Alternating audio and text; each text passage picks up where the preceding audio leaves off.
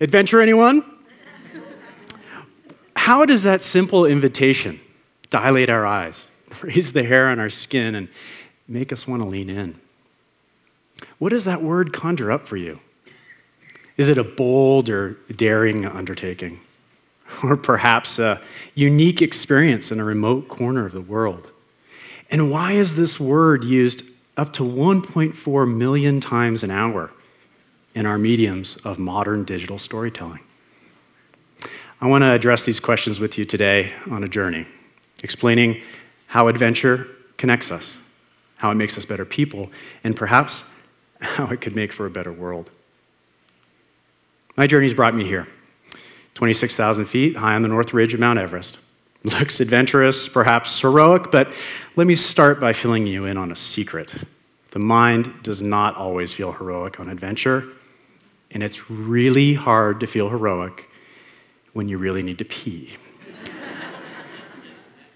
I thought I was well prepared, but nobody told me how, when nature calls, I'm going to navigate through 4 inches of down with 2 inches of glove, complete this whole ordeal without frostbite to the important bits. Humbling discovery indeed.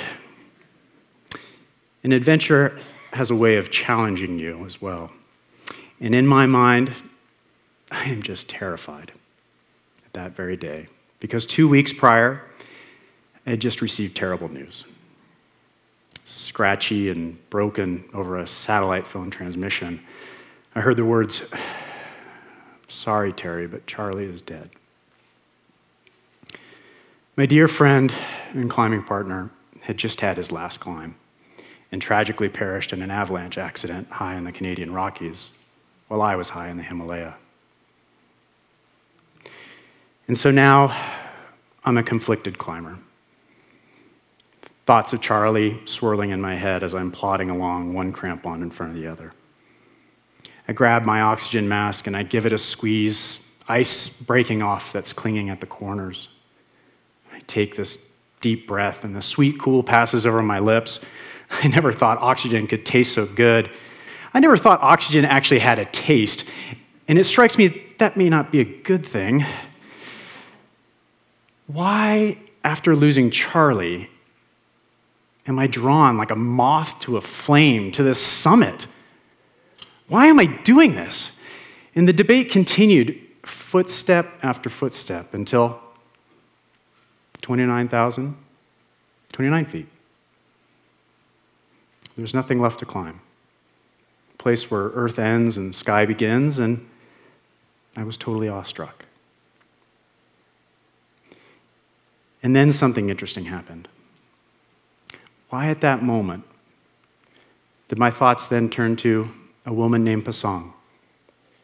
She too had just died that year, passed away from a heart disease easily preventable here in the developed world. And I felt sorrow for her loss. But I was filled with a sense of gratitude for the time that I had spent with her in the year prior, caring for the neglected children in her village high on the Tibetan plateau. And I felt compelled to go back there again. And then my thoughts turned to my dad. And I just wanted to give him a hug. In my youth, he was my shark in the pool, my grizzly bear chasing me around in his checkerboard slacks. He was the man that taught me fear is real, but something that perhaps you could look right in the eye and play with. On the summit, I thought about everything my father had done for me. And I wanted so much to be there for him in the year prior to that day. To remind him that he too could stare down his own fear before he decided to take his own life. I just wanted to remind him that I loved him. Why, when having this peak experience of my own, was I connected to the lives and losses of others? And why did adventure bring me to this place?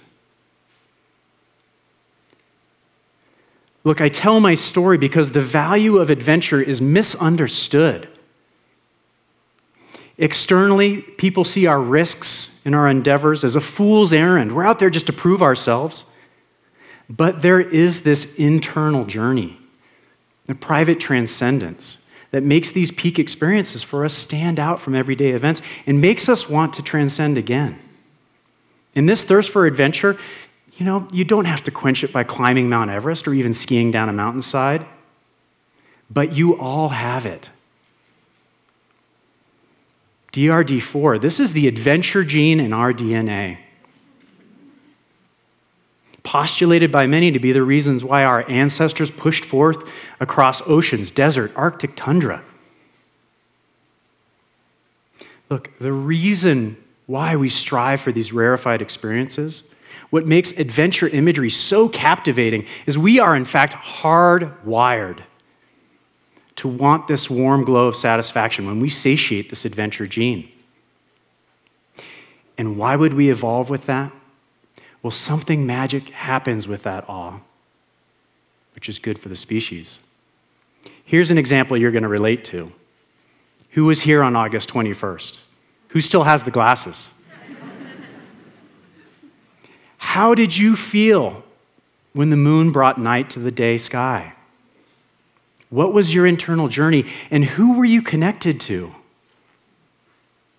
Speaking of cosmic phenomenon, let's now consider an image so awe-inspiring, it became the most reproduced photograph in history. The blue marble from the NASA Apollo 17 mission in 1972. An image that became the very embodiment of the overview effect. Synonymous with this concept of awe, and its impact probably best described by Apollo astronaut Edgar Mitchell when he said, "You develop this instant global consciousness, a people orientation, a dissatisfaction with the state of the world, but a compulsion to do something about it." Look, this curious translation of awe to altruism has recently become the focus of academic research. We're finding that awe, like a community or religious experience, helps us to bind to others, motivating us to act in collaborative ways.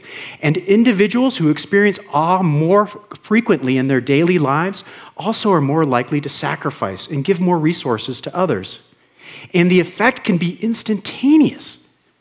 In one brilliant study, researchers asked some participants to stand out in the forest, look up into the canopy nearby a campus, while other subjects were forced to look at the blank facade of a science building. And then, in just 1 minute, a planned accident occurred.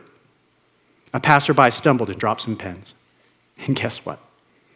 The individuals looking up into the forest canopy were much more likely to bend down, grab the pens, and offer help to the other person. Could it be that we have evolved in community because of awe? Because it orients our actions to give that helping hand? Could a life of adventure in search of this awe not be selfish, but actually selfless? Look, we are all hardwired for adventure. And in adventure, we find awe.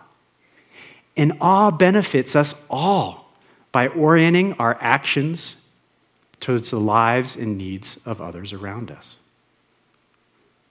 Yes, Everest was significant, but it was really about me feeling insignificant, but connected to something greater. Since that time, I've tried to refine that fabric by practicing a path of my personal adventures woven with a life of service. And my path has taken me from the high Himalaya to the slums of Calcutta. But I'm not the only one to be on such a path, and I am only one story. Since that time, I've committed my efforts to interview some of the world's most inspiring and accomplished adventurers, learning about their journeys. I've discovered how the search for awe has led to partnerships for Porter's Progress and welfare in the high reaches of Pakistan.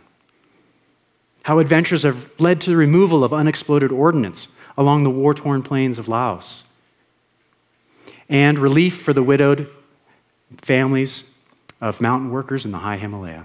And I'm looking forward to learning more. What do I hope for you? Go on an adventure. Whether you find your awe looking up into the trees, the night sky, or in the mountains, these moments will always be oxygen for our souls. I just ask you to remember why you might feel that way. Perhaps our journeys are less about what we have just achieved, but more about who we are about to become and what we are going to give in return. When you find your calling, share your story.